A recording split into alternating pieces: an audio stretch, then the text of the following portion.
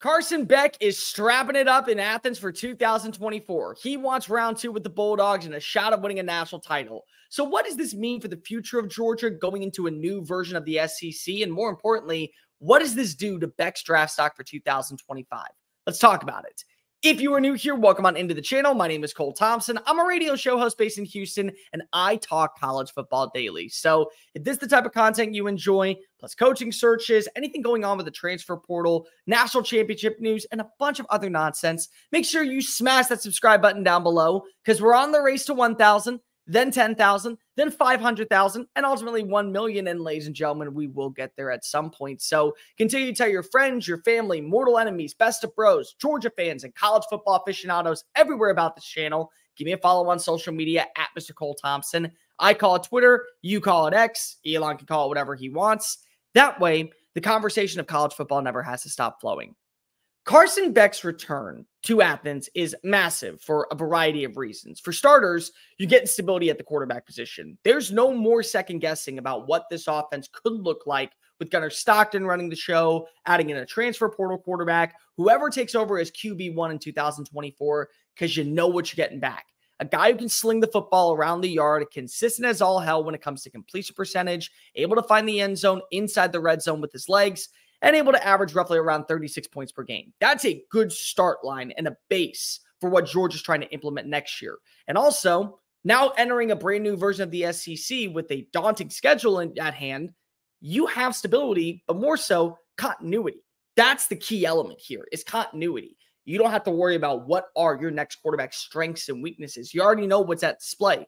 And another year in the system with Mike Bobo as the OC, you're only going to enhance your production. And the production this past year, pretty damn well. Over 3,700 passing yards, 20-plus touchdowns, a completion percentage roughly around 72%. There were times where Beck looked like the second-best quarterback in the SEC, only behind Heisman Trophy winner Jaden Daniels. And then, more importantly, you look at Beck's status. Beck going into next year will have the keys to the kingdom in Athens. Everyone already trusts what he can do, what he can bring, what he can provide for this offense. But also, the national news is going to be paying full attention to him because of what he did this past season, leading Georgia to an undefeated regular season finish, taking Georgia to the SEC championship. People will put him on watch as QB1 going into 2025. And make no mistake, he's at least earned the right to be in the conversation. Because this year, everyone knows who's going at the top. Everyone knows who is the runners to take over for first place. Caleb Williams, Drake May. Caleb Williams, Drake May. And even then, you have the conversation, well, who's QB3? Beck falls in line there, and I can guarantee you that if he talks to draft analysts and scouts across the country, they'll all say, you're good enough to be in the NFL, but we don't know where you reside.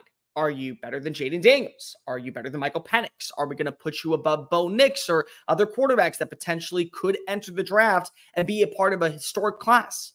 Or you return next year, and there's questions everywhere when it comes to quarterback. Doesn't mean there aren't good passers that could make their name in the NFL. Cam Ward being one, Riley Leonard being one, Dylan Gabriel being one, Quinn Ewers another.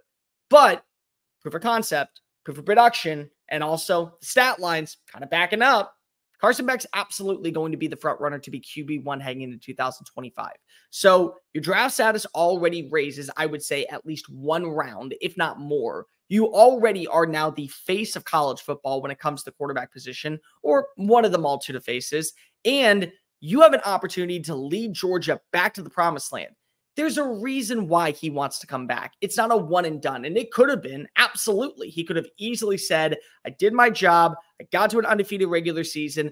I'm content with where I sit. I want to go pro. I want to take that next chapter of my life, and I want to be a part of a historic draft class, or more importantly, the reason why an NFL team is prospering in 2024.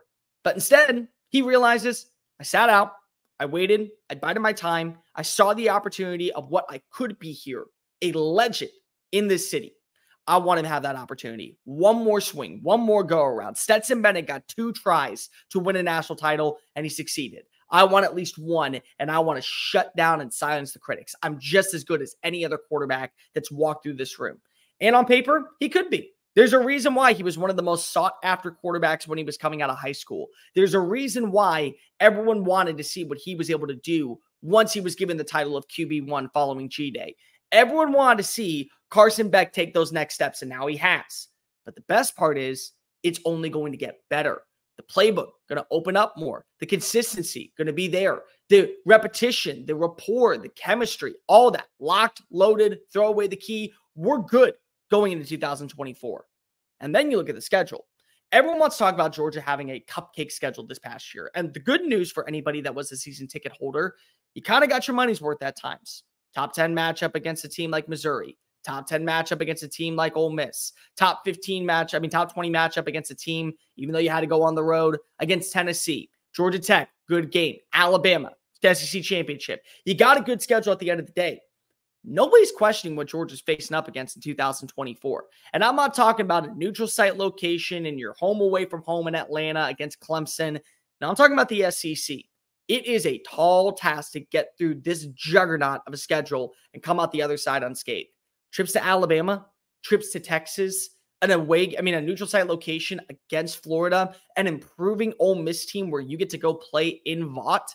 I mean, guys, you win that schedule. You go to the SEC championship, you win the SEC, and then you're a first-place squad that is getting a bye week in the college football playoff that's now expanded to 12 teams.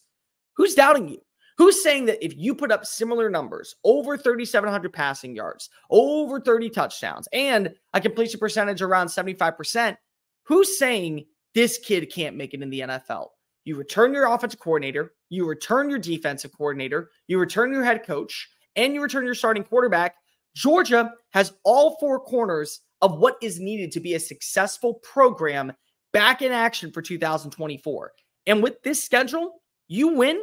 No more second guessing the Bulldogs. Oh, they're a powerhouse program. Oh, they're a team that can win it all. And to be fair, put Georgia in the college football playoff right now. Vegas would love to, because if they would tell you straight up, like I will tell you, they can win a title. Nobody, I think, out there is doubting those in Athens that they could hoist up a third national championship in 3 years with the roster in place. And more so, you're going to add in more talent. Yes, you're losing names to the portal, but the portal giveth and the portal taketh. And you can take names out. You can add in premier pieces, a wide receiver, a running back, a defensive back, a linebacker, good young up-and-coming players. And Kirby Smart's not going anywhere. Glenn Schumann and Will Muschamp aren't leaving anytime soon. So now that all these players are back in motion, all these names are back in the saddle for Athens, and your quarterback, who's already have a relationship with a lot of young players, already has that repetition and understanding of what Bobo wants, yeah, I would be banking a lot on Georgia to be one of the best teams in the SEC next year.